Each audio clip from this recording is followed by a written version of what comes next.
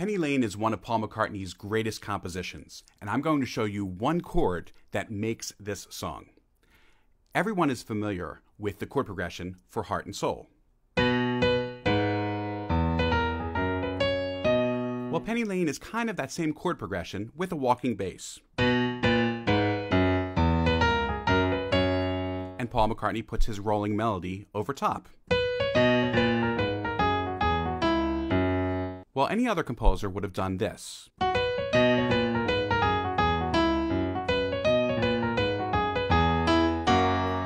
of lame, isn't it?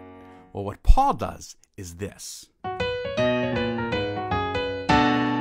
B minor 7th chord, suddenly out of nowhere.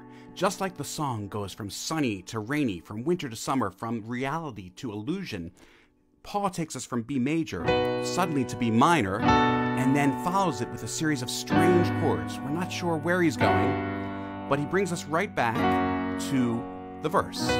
Later he uses those same chords, goes down one more step, and takes us to the chorus in a completely different key, the key of A. These unusual chord choices, so revolutionary for 1966, are what makes Paul McCartney one of the greatest songwriters and what makes Penny Lane one of his greatest compositions.